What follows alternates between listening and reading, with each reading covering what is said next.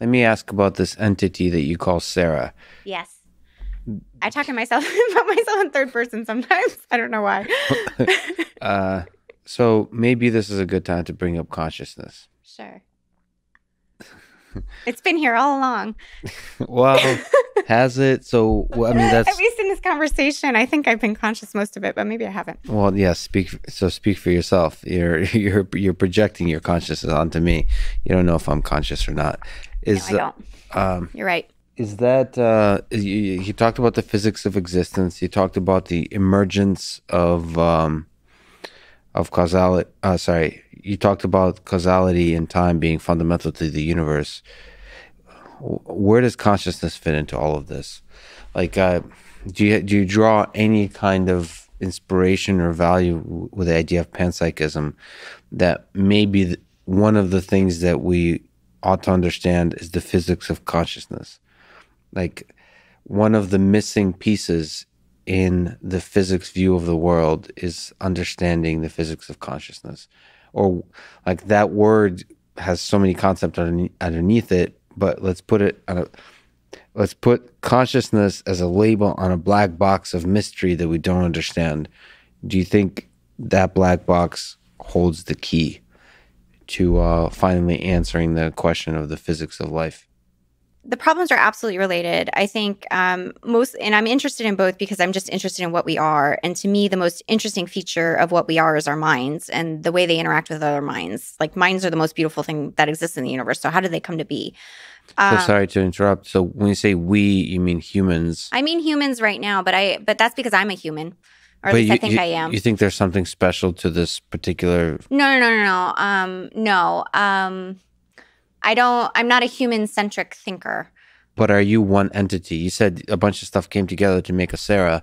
Like, do you think of yourself as one entity, or are you just a bunch of different components? Like, is there any value to understand the physics of Sarah? Like, or are you just a bunch of different things that are like a nice little temporary side effect that you could think of me as a bundle of information that just Yeah. became temporarily aggregated in a particular locally. individual. Yeah. Yeah, that's fine. I agree with that view. Okay.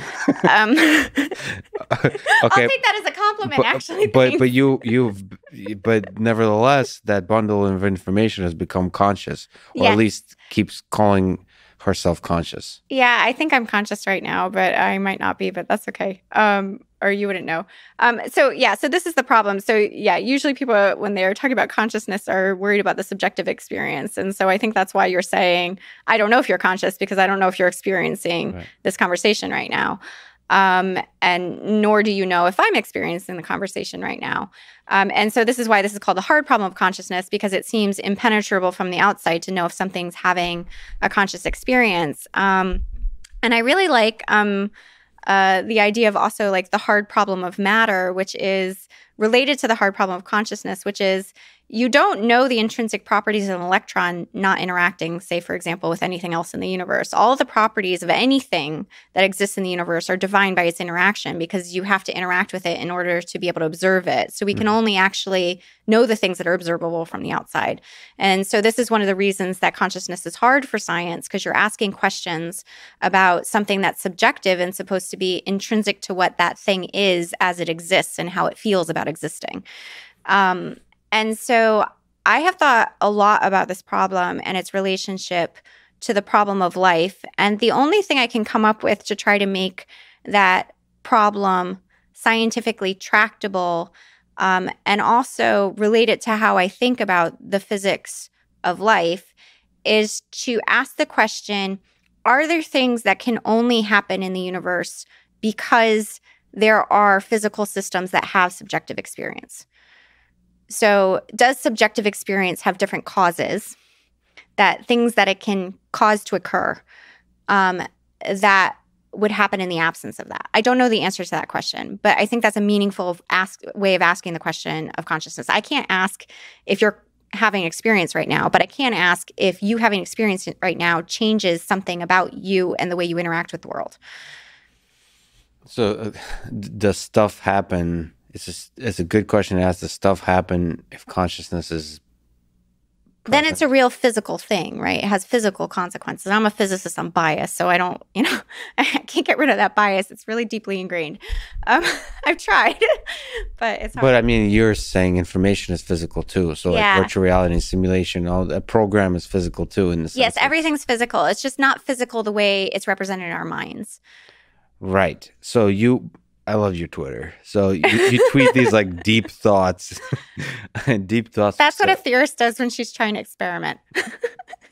Is tweet. It's just like sitting there. I mean, I could just imagine you sitting there for like hours, and all of a sudden, just like this thought comes out, and we get a little like inkling into the thought process. Yeah, usually it's like when I'm running between things, and not so much when I've had deep thoughts. Well, yeah. So Deep thoughts are hard to articulate. one of the things you tweet is ideologically, there are many parallels between the search for neural correlates of consciousness and for chemical correlates of life. How the neuroscience and astrobiology communities treat those correlates is entirely different. Can you elaborate against this kind of the parallels? It has to do a little bit with the consciousness and the matter thing you're talking about. Yeah, it does. And I can't remember what state of mind I was when I was actually thinking about that. But I think part of it is I bet you never thought you were going to have to analyze your own tweets. No, I didn't. It's an interesting historical juxtaposition of thinking. So the tweet is a historical. Here you're doing an assembly experiment right now because you're bringing a thought from the past into the present and trying to actually in the lab. Yeah. This is experimental science right here. Okay, great. On the podcast live. So go. Let's see how the consciousness evolves on this one. Yeah. So in neuroscience, it's kind of accepted that we can't get at the subjective aspect of consciousness. So people are very interested in what would be a correlate of consciousness. So what's a correlate? A correlate is a feature that relates to conscious activity. So, for example, a verbal report is a correlate of consciousness because, I can tell you when I'm conscious. And then when I'm sleeping, for example, I can't tell you I'm conscious. So we have this assumption that you're not conscious when you're sleeping and you're conscious when you're awake. Yeah. And so that's sort of like a very obvious example, but neuroscientists, which I'm no neuroscientist and I'm not an expert in this field. So, but they have very sophisticated ways of measuring, activity in our brain and trying to relate that to verbal report and other proxies for whether someone is experiencing something. And that's what is meant by neural correlates. Mm-hmm. And then so when people are trying to think about studying consciousness or developing theories for consciousness, they often are trying to build an experimental bridge to these neural correlates, recognizing the fact that a neural correlate may or may not correspond to consciousness because that problem's hard and there's all these associated issues to it. So that's from a neuroscience perspective, it's like fake it till you make it. So pretty much, yeah. You fake whatever the correlates are, and hopefully that's going to summon the thing that is consciousness. Yeah, something like that. And so the same thing on the chemical correlates of life. That sounds like that's an awesome concept. Is that something that people... No, I just made that up. Okay. That was the original to that tweet. You can cite the tweet. Maybe I'll write it in a paper someday. Chemical correlates of life. That's a good title. I mean, first of all, your papers, too, that people should check out, have great titles. Thank you. Or papers you're involved with. So your tweets and titles are stellar, and also your ideas. But the tweets and titles are much more important. Of course. So ideas will live longer. Yeah. They're much more diffuse, though.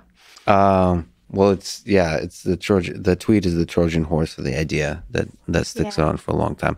Okay, so is there anything to say about the chemical correlates of life? You're saying they're similar kind of ways of thinking about it, but you mentioned about the communities. Yeah, so I think in astrobiology, it's not. There's no concept of chemical correlates of life. We don't think about it that way. We think if we find molecules that are involved in biology, we've found life. So I think I think one of my motivations there was just to separate the fact that life has abstract properties associated to it. They become imprinted in material substrates. And those substrates are correlates for that thing, but they are not necessarily the thing we're actually looking for. The thing that we're looking for is the physics that's organizing that system to begin with, not the particular molecules. In the same sense that your consciousness is not your brain. it's instantiated in your brain. That it has to have a physical substrate, but it's not the matter is not the thing that you're looking at. It's some other, at least not in the way that we have come to look at matter. With traditional physics and things, there's something else there, and it might be this feature of history I was talking about, or time being actually physically represented there. Do you think consciousness can be engineered? Yes. In the same way that life can be engineered. Wow, that was a fast answer. I didn't even think about that. That's interesting.